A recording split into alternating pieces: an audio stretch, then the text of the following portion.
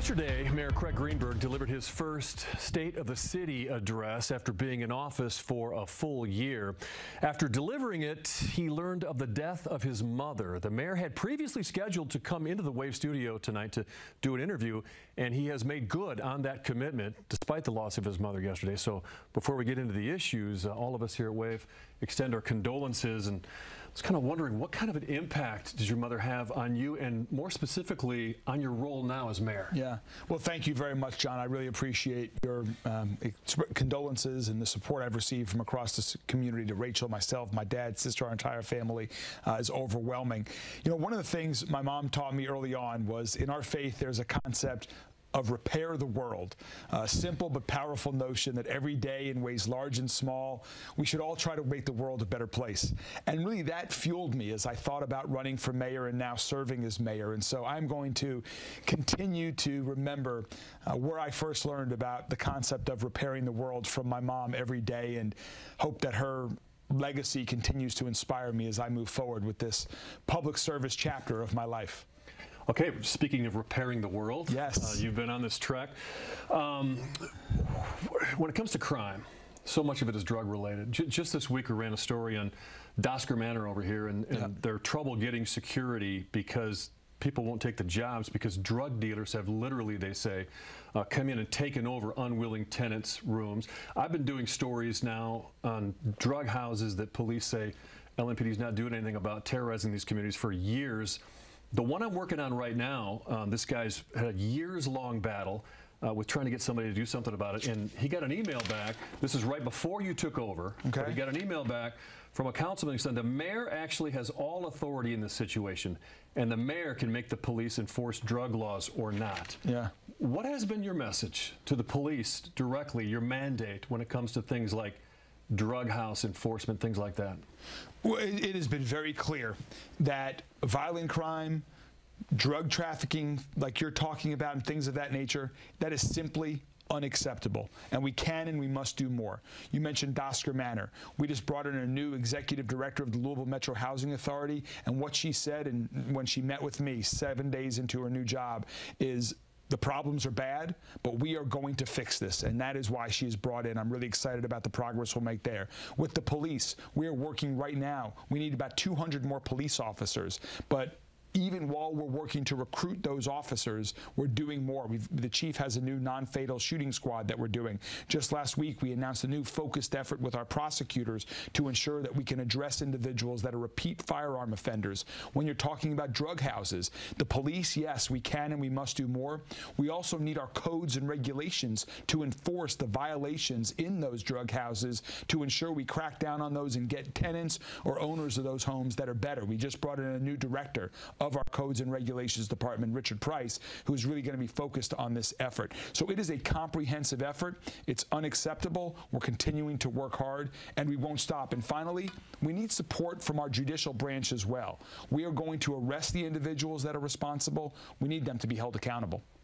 Let's talk about homelessness here. Every time the last several months that we just step over half a block away over to Broadway and say we want to shoot a promo, just 3 or 4 lines, we can hardly do it because of the endless line of homeless or people with serious mental health issues coming up and messing with us. And it is truly unbelievable, just what we experience. But forget about what we experience. Even, I mean, you see how hard of a time businesses are having to make a go of it down here. Yeah. We just did a story on this guy over here at First of Broadway, the Subway owner, 4 break-ins in 2 weeks. What more can be done about downtown, and specifically about the homeless / sea of people out there right now with serious mental health problems? So several things. I hope folks have noticed an improvement, because we've had a very different approach in our administration to ensuring that everyone has access to safe and healthy streets. If you're homeless, living on the streets is not safe or healthy. And if you're not homeless, you have a right to enjoy safe and healthy sidewalks, parks, and other public spaces. So we're doing several things. One is we're building a new community care campus that's going to provide more services and shelter for individuals that are in need. We're getting ready to allocate a significant amount of opioid settlement money to address the addiction crisis that so often leads to people being homeless. We're also addressing the mental health crisis that exists in in our community that is leading to individuals being homeless. And ultimately, we need to build more affordable housing. And that's what I advocated for yesterday in the State of our City address, that we need about 15,000 plus new units that we're on track to build over the next 3 years. That housing first with supportive services is the solution, but everyone should have the right to safe and healthy streets. And we're working on ensuring that downtown is safe, clean, that people are not, space is not violated, and we will hold those individuals accountable. Regardless of your housing status, if you are committing crimes, you should be held accountable.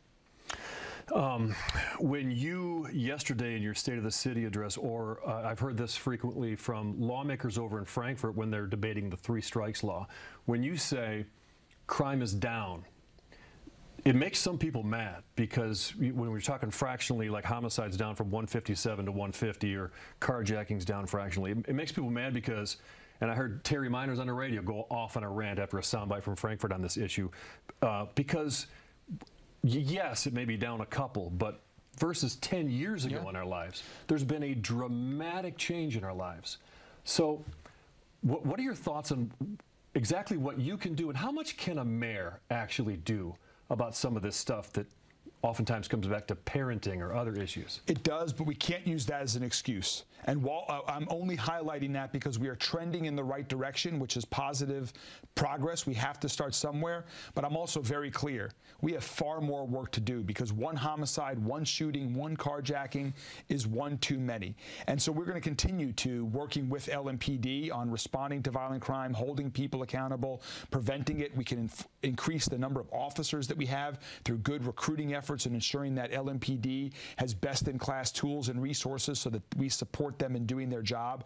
But we're also investing in other programmings to address the long term. Maybe we're not going to get everyone and help everyone right now, but there are young people right now that we need to ensure their path in life is one where they pursue positive hopes and opportunities and don't start hanging out with the wrong people. So whether it's investing in community centers, parks, libraries, and all of that associated programming, that's what we're going to continue to do. We also have a program called Group Violence Intervention, where right now LMPD and other members of our administration identify those young people in our community that are most at risk of either being the trigger puller themselves or being a victim of a crime, of a shooting. And we work with them directly and try to help them on a new path. Otherwise, we are very clear about what the legal consequences are if they choose to go down the wrong path. We need to do all of these things. We need to address the root causes of poverty. We need to make universal pre-K a reality. Those are long-term solutions, but we have to stop the bleeding and death that's happening on our streets right now. All right, enough of the negative. One last quick question. What has been the best moment of unexpected satisfaction you've had a year into this that you didn't see coming? Well, the people that I work with every day, there are so many people in Louisville who love Louisville and work as part of the Metro government team. Right. We have nearly 6,000 people, everyone from public works to public health and everywhere in between. And people are doing this job not because they're looking to get rich, but because they love Louisville. They want to give back. And so that's my message to others, is join us, be a part of the team. There are a lot of challenges in this job. In fact, it's the most challenging thing I've ever done in my life. But it's challenging than wrestling? Yes, more challenging than wrestling. Okay. However, it's also the most rewarding, because as mayor, as a city government, we can truly make a difference. So yes, I do believe, to your question earlier on violent crime, we can make a difference. We have to make a difference. And so that's why I'm so excited a year into the job about what's ahead for our city. Well, we at WAVE thank you for coming in here. It says a lot about your character and your commitment coming in the day after the passing of your mothers. Thank you for coming in and answering these questions. We look forward to talking to you again down the road. Thanks, John, and I look forward to all the great events we have coming for the rest of the year. Yeah, it's going to be a good spring. Thank you. Take care. Speaking of that, the Kentucky Derby Festival poster has been revealed. You're going to hear from the artist behind the drawing and what the selection means to him as WAVE News continues.